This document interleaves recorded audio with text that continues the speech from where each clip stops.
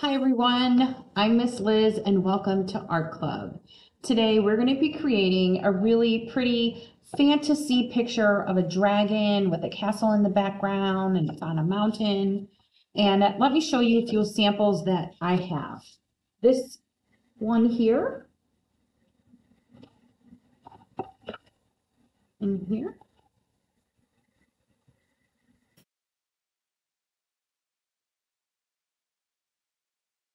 So you might think that we're going to be using watercolor paints, but we're not. We're actually going to be using something called bleeding tissue paper. So I want to show you these samples one more time.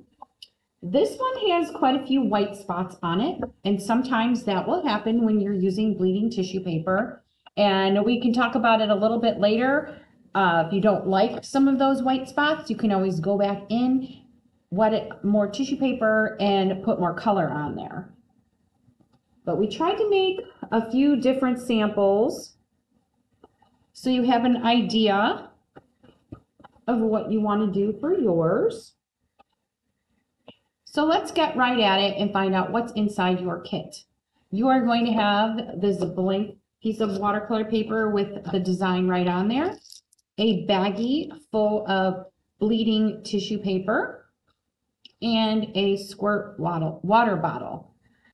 So let me tell you a little bit about bleeding tissue paper. So it's not like regular tissue paper, it's a special type, and it's called bleeding because when it gets wet and it's mixed with water, the color comes off of it, like it bleeds onto your paper. And then you get this look just like watercolors. So if you're working on this project from home and you did not pick up a kit from the New Lenox Public Library, just make sure when you go to buy your supplies that you buy bleeding tissue paper. All right, so before we start making a big mess, I want you to take your paper bag that your kit came in and lay it on your work surface because this does get messy. Grab a few paper towels to have on hand in case your water starts to drip off the paper onto the table.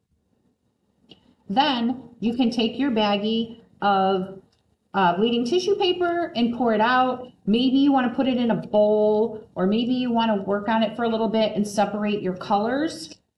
But if a big wind comes through, or maybe you sneeze, your tissue paper is going to go flying. So just make sure you have it contained in a little bit of an area, but you can also grab those colors that you need while you have your paper wet. All right, let's take one more look at the samples so you can be thinking about how you want to do your project. I think all of these samples look awesome. They're all the same yet different. So here we've got a dragon. Oh, here's still a little piece of tissue on there. So this dragon has a lot of yellow, red, and orange on it. And the castle is one color. Now you'll notice when you're making it, you're not going to be able to color or paint or put bleeding tissue paper inside the lines. So we're really not going for that. You must be inside the line look. We are just going for a colorful, blended look on our picture. So the castle is, yes, it looks like it's pink. It looks like it's a little bit purple, but we also get some of those colors on the outside. All right, so here's another one of the samples. You'll see different colors in different places. It's another red, orange, and yellow dragon. Of course, you can make yours any color you like. We've got pink, purple, brown, blue, many colors. You'll notice that the sky's got a little bit of blue, pink, purple. So just take a look at that. And then this one, I'm sure you were wondering about this one when I showed it to you earlier. It's got a lot of white spots. Sometimes that happens if you don't use enough water when you're squirting it on your paper. Sometimes you've got plenty of water on there and it just doesn't pull that color off and put it on the paper. So you can always take more water, give it a squirt, and add more tissue paper on there. Then once that dries, you're going to get that color it's going to come right off, right on there. So let me just see real quick. See how it started already to turn a different color? So don't worry if once yours dry, it has all these white spots on it, because there's a fix for that. I've got the camera in a good spot, so we can go ahead and get started. So the first thing you want to do is think about what section do you want to work on? Because you're not going to spray your entire paper all at once. You're going to work on a little piece at a time. So how about we work on the sky? So I recommend taking your water and squirting just a few spots on here, just so your tissue paper will stick. So I'm going to start in this section here, and I'm just going to give it a few squirts. Then I'm going to take my blue, and I'm just going to start adding it on there. Now I'm going to put them on randomly, but you can do whatever you want. If you want to have your sky one color, pick through all your tissue paper and see if you've got enough to spread it out and have it all one color. Maybe you want to make the clouds a little bit lighter than the rest of the sky, then you can use your light blue paper.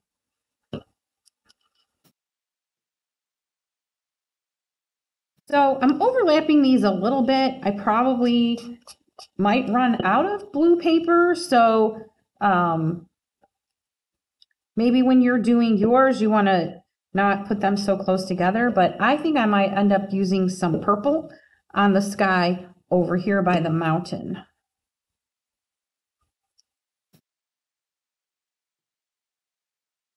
There. So now the tissue is starting to stick. So you want to make sure you have enough water on there. So I'm going to just spray a little bit more, make sure that they look all wet, and then I'm going to move on to this section right here.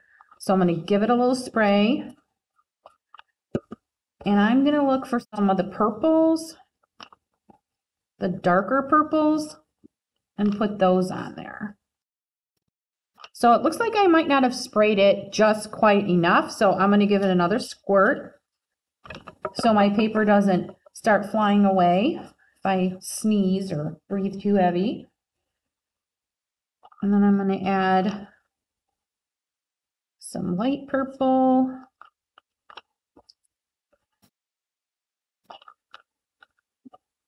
Couple more squirts.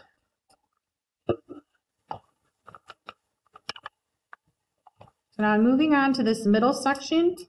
So I'm going to squirt there.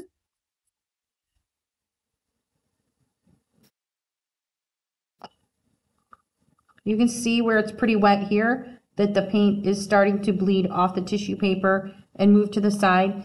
Yes, your paper is going to start to curl up a little bit, but that's perfectly fine.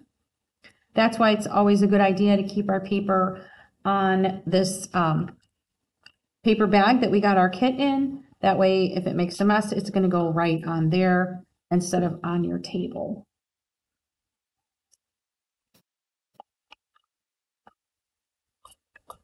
Now, some of you might not want a blue sky. Some of you might want just to have multicolors everywhere on here. And that's good, because that's what art is all about.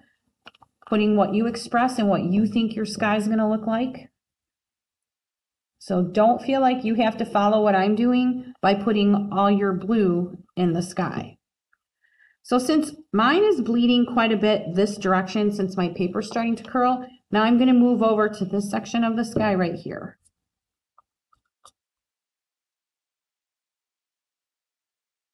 All right, take one last look at your sky section if that's what you're working on, and go ahead and give it an extra squirt or two if you see any that look like they're not dry. And then I'm going to move on to another spot. I think this time I'm going to make my dragon multicolors. I think I'm going to try to use all the colors just so you can see what it looks like. So I'm going to start with his head and his neck. So I sprayed here, and I'm going to start adding colors.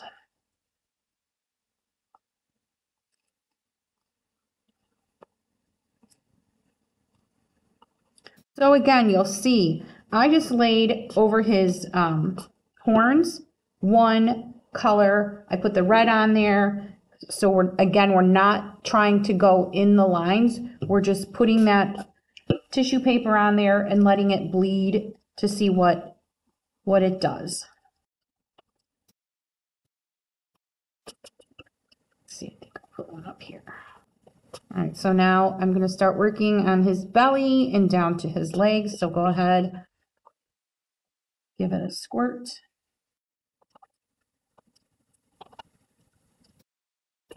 Some of these colors might even blend together to make an entirely new color. So I'm going to see how that works out. I just think this is a really fun project. And if you have a good time with it, you can get your own bleeding tissue paper and be really creative and make just about anything. Okay.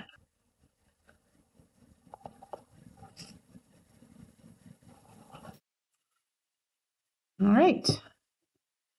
Now go ahead, see if any of them look like they're not wet enough and give it a little extra squirt. And now I think I'm going to work on the castle. So I'm going to look through my tissue. I'm going to see what colors I have left. I might go with the red tones because I seem to have a lot of those. Let me put some together. All right, so now I'm going to squirt the castle. Oh, see how that just blew all my tissue paper.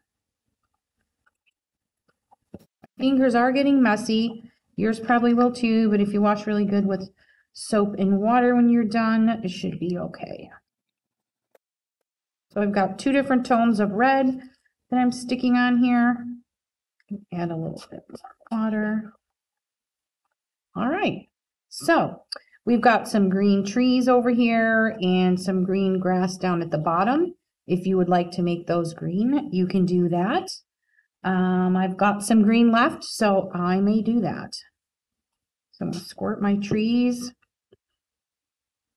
I'm going to put some of the darker green there. Make lighter green here. Now I'm going to do the bottom. I'm going to hold my paper down for a minute while I add the green down here by the grass blades.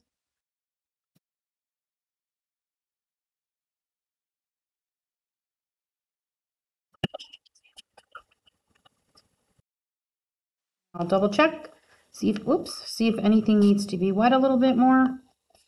Give it a squirt.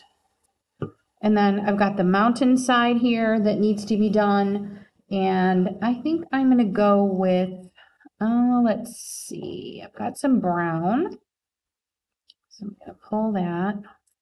Maybe I'll do brown and yellow and see how that looks. Maybe it'll be more of like a desert look, unlike this sample where it's more of a green mountainside.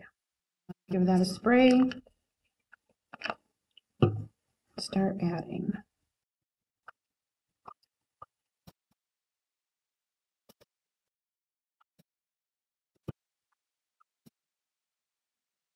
Yellows left. Not a lot of brown. Maybe I'll try some black in there.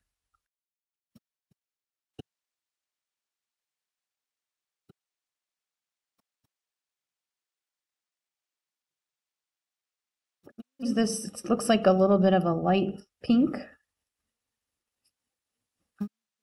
on there and see what that does.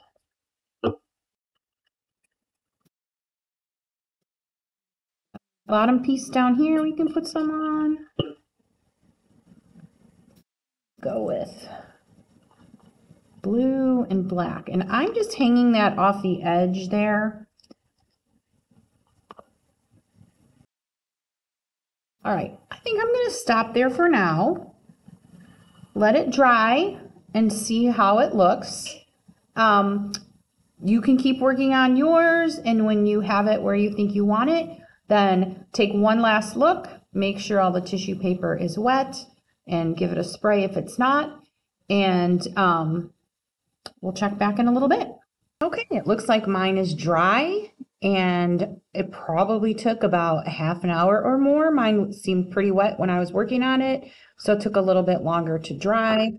Everyone's is going to be a little different. So now it's time to take off all the tissue paper, and you are welcome to take yours over to the garbage can and just tip it over so that all the tissue paper falls into the garbage can and you don't have to pick it up later. But I'm just going to do it right here so I don't have to move my camera. So you can just see it all dried up and it's just coming right off, nice and easy. Right. That way. And there is my picture. Now I do see once that all the tissue paper has come off, I do have a few white spots. It looks like it didn't take, but I think I like the placement of those. It makes it look really nice. How does yours look? If you want, if you have a lot of white spots, like this sample, you can go ahead and take some of your tissue paper that you did not use previously, and you can just do it again and add that on there, spray it, and let it dry. So that's totally up to you, but I really like the way mine turned out. All right, one last look at this piece of art. I love the way it turned out. I really like the way my castle looks. It looks as if it's just glowing. I think it really turned out different. Like I loved the way these castles on the other samples turned out, but it's just so fun to see it all one color. And I'm imagining maybe the dragon shot some fire and castle is glowing because it's on fire. I don't know. Well, thank you for joining me. I hope you had a good time with this project, and I hope the bleeding tissue paper has inspired you to create more artwork with bleeding tissue paper. And if you would like to share how yours turned out, please send it to me at youth@newlenoxlibrary.org, or you can post it in the comment section of the Facebook post of this video. I hope to see you soon at the library.